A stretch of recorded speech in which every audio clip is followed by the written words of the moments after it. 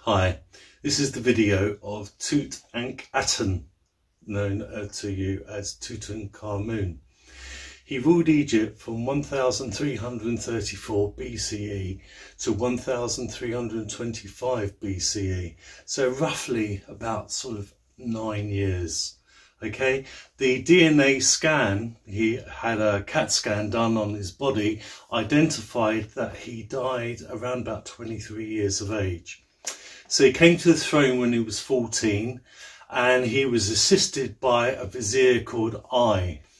His mother was known as the younger lady, who was found in KV 35, and her DNA matches his as the mother. The father is a result of a body found in KV 55, and it could be Akhenaten Amenhotep IV. Again, you have to remember that there was no writing on the mummified body, so it's just a DNA result which links him to Tutankhamun. So we can only speculate, really, that he is Akhenaten. He married his half-sister, who was originally called Tutankhaten. When they came to power, they both changed their names from the Aten cult to the Amun cult. So originally Tutankhamun's name was Tutankhaten, and then he became Tutankhamun, and the same applied for his wife. She was known as Amun. His death is highly speculative. CAT scan was done on his body in 2005, and it appears that he had a long-term injury to his leg, which was an open wound. He was suffering with several strains of malaria, and he probably died of some kind of blood poisoning. When he came to power, the capital was moved from Memphis back to Waset, who you know as Thebes and Luxor. Amun-Ra was re-established as king of the gods at Karnak. With the move from Memphis back to Waset, the Amarna royal family who died in Amarna, who were originally buried in Amarna, were taken from Amarna to Memphis, and then from Memphis to Waset. And most of them were buried in the Valley of the Kings, probably in those unknown tombs. And then eventually they ended up in those caches that I mentioned in earlier videos of the King's Valley. Amenhotep II's tomb was used as a cache. The Delach Bakri tomb was used as a cache, and that's where they ended up. They have appeared to have been reburied from their trip from Memphis to Waset to the King's Valley. So just to bring you up to date, the younger lady, as she's known, which has a DNA match with Tutankhamun's mummified body, was found in KV 35, which is King's Valley 35. Or the body which has a DNA match with Tutankhamun as the father, was found in KV 55. So that's where it was buried, or reburied, and that's the body we are assuming is Akhenaten, but it wasn't found with any writing on the wrappings or coffin that contained his name. During Tutankhamun's reign, there were at least two campaigns. The poor Kushites, they thought this was their chance for freedom. The army was sent down to sort out the Kushites, and there seem to have been problems with Asiatics in Canaan, Amaru and the retinue. Relations between Mitanni and Egypt are reaffirmed. So there must have been a break in diplomatic relations between the two countries during the time of Akhenaten. What's interesting is the king of Mitanni didn't send a royal princess for Tutankhamun to marry. So you can see that they're not really thinking that Egypt is a serious player at this time. So building projects during the reign of Tutankhamun, he built a Sphinx alleyway from the gates of Karnak, going down to the temple of Mut, and then the intention was to continue that alleyway all the way down to Luxor Temple, the southern harem for the Opet festival. Work commenced on the 9th pylon, and the infill used for the 9th pylon was going to be the Aten temple. So they tore down the Aten temple, which was in Karnak, and used it as an infill. Well, Tutankhamun died during the project, and the project was eventually finished by Horemheb, who then called it his pylon. So things could be usurped once you died. What's interesting is the 10th pylon, which Amenhotep III started.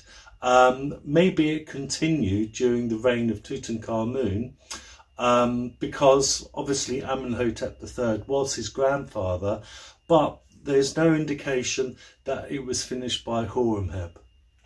During the reign of Amenhotep III, who was Tutankhamun's grandfather, the plan or the work commenced on the colonnade hall.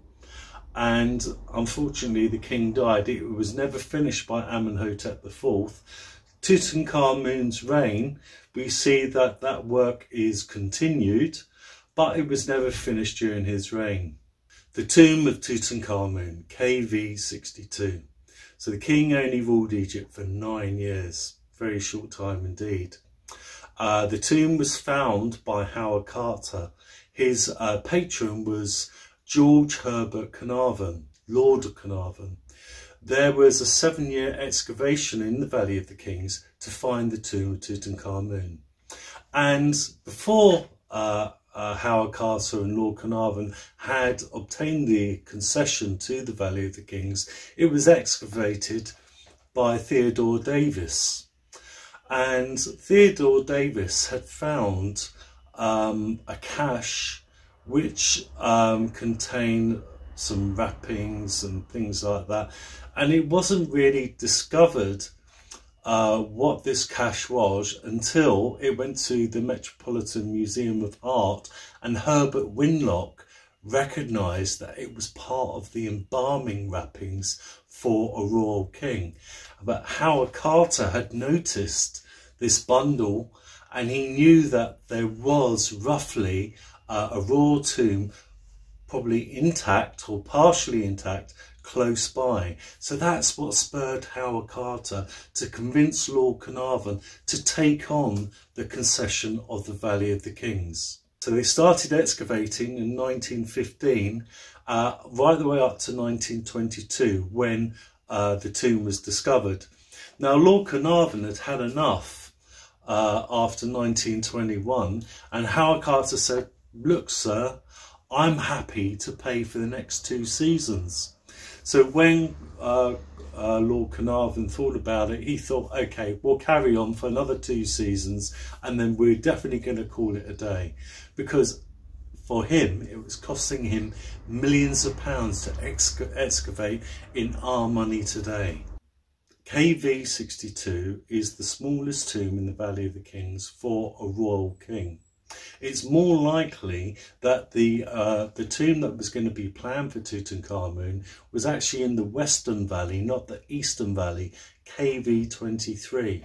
And that's where his successor, King I, was buried. And remember that Tutankhaten, as his original name, was originally from the Amun period, the heretic king. Maybe they thought it would be better if his tomb was cut in the West Valley.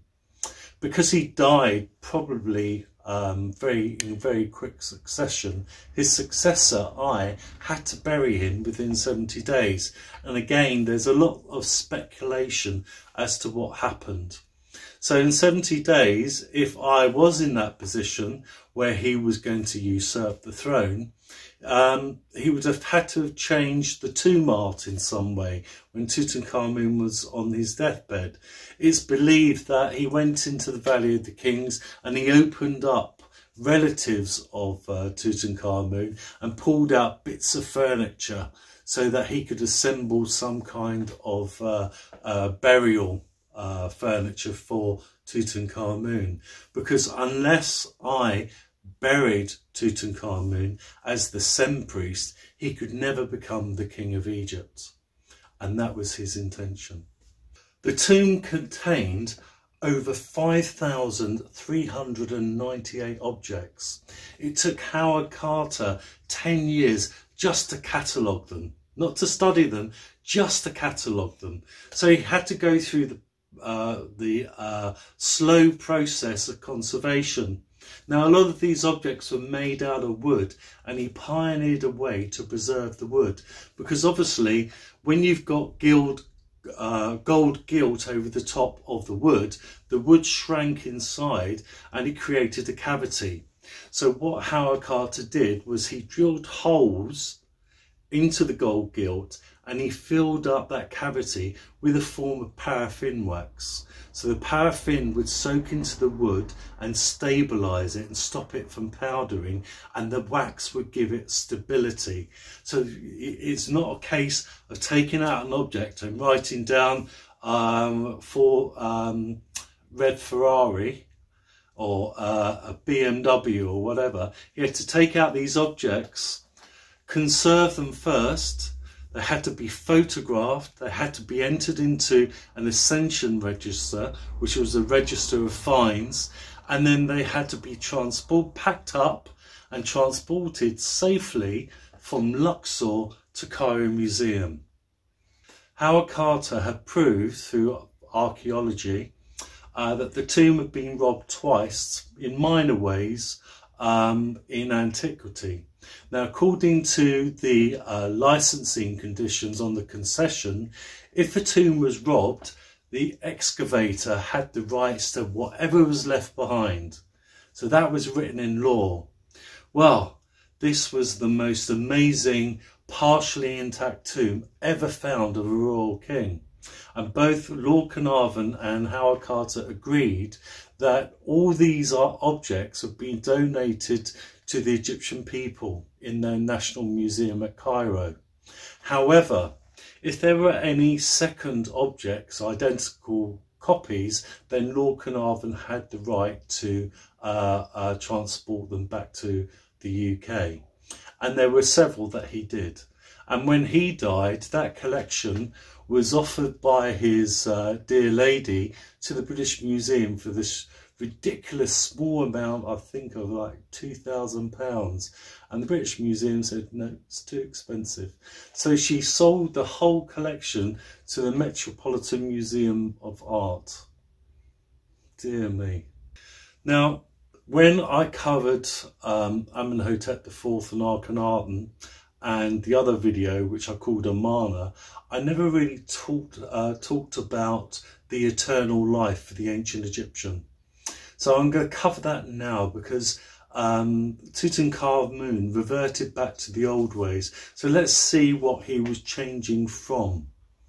According to the Amana eternal life, which was written by Akhenaten, in your tomb you had to have political scenes of Akhenaten and his chief wife and queen Nefertiti. So you had to have those political scenes in your tomb. Then there was the divine order, which had to be portrayed in your tomb. And that divine order was Akhenaten, his wife Nefertiti, and their children. So it was about family. If you fulfilled those two conditions, then you got the gift of eternal life from Akhenaten himself. So he wasn't just a king of Egypt, he was also prophet and giver of life. The promise of eternal life was in the hymns to Aten. When Tutankhamun restored the old ways, what the old ways was the journey into the underworld. So when an Egyptian spirit left the body, it then travelled into the underworld, and it had to pass these tests, these gateways. And each gateways were protected by monsters, snakes, crocodiles, monsters, that sort of thing. You needed to travel on a boat if you could. It was safe, and if you had Ushabtis, labourers of burden, to pull your boat through the underworld, that was even better. Once you got through those 10 gateways, you then had to prove yourself worthy in the halls of the two truths. And in the halls of the two truths were a set of scales. On one side of the scales was the feather of the goddess Mart, who represents truth and justice. On the other side, you placed your spiritual heart, and your heart had to be lighter than the feather of truth and justice. If your heart was heavier than the feather of truth and justice, then the monster Anut would rush forward, gobble up your heart, and your eternal spirit would die a second time. Or the heart could be picked up and thrown into a fiery lake and be destroyed again. And again, you would have a second death. And that would be it. That was your eternal life finished. So you can understand why the Egyptians were so keen to lead good lives if they possibly could. And then you would have to go before Osiris and make your confession. And there were things in the confession that you had to promise you didn't do. You'd been good to cattle. You'd looked after your wife. You'd honoured your children, things like that. And if Osiris thought you were lying, it was a no-no. You couldn't go through the duat. If Osiris believed you, then you could go through the gateway into the nighttime sky, and you could visit the gods, to worship the gods, and to have your eternal life. But remember that eternal life is only available when it's nighttime, because the afterlife is where the gods dwell, and the gods are the nighttime stars. So when daytime came, the Egyptian spirits had to return from the afterlife back to Egypt, and that's why you needed your tomb, your uncorrupted body, which was mummified, so your spirit could go back inside the body and sleep inside the body until nighttime came, and then you went back to the afterlife. To rejuvenate your spirit, to make it fit to do that journey every night, you needed provisions inside your tomb. So that's your update on what Tutankhamun reintroduced into ancient Egypt. So it was the old ways, the promise of afterlife. And it was an independent afterlife which was given to the people of Egypt from the Middle Kingdom kings. It didn't rely on the king being the benefactor, the messenger to the gods. You had the right to go to the afterlife if you fulfilled those conditions. Under the Amun experiment, that can only be done if you worshipped Akhenaten and his family. If you couldn't prove that, no eternal life for you. Now, what's interesting about the Amun promise of afterlife is it's an empire theology. It's not a theology which remains in Egypt, which remains in the borders of Egypt. It was based on Aten, and Aten is seen everywhere in the world. It was based on Aten in the West. That's where the eternal life would be, with Aten in the West. And in the hymn to Aten, Cush is named, Syria is named.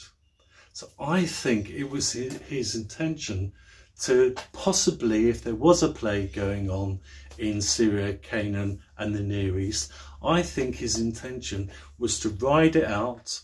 Don't send our soldiers there, okay? Don't worry about these little incursions that are going on, that we're losing the Canaanite buffer zone. We'll let the plague pass, and then we will invade those territories.